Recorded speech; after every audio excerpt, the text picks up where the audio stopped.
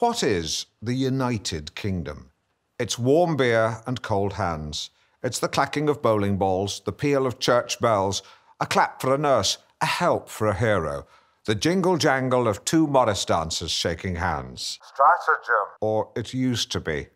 Today we live in a scissored aisle, with Brexit and COVID leaving us less united than ever.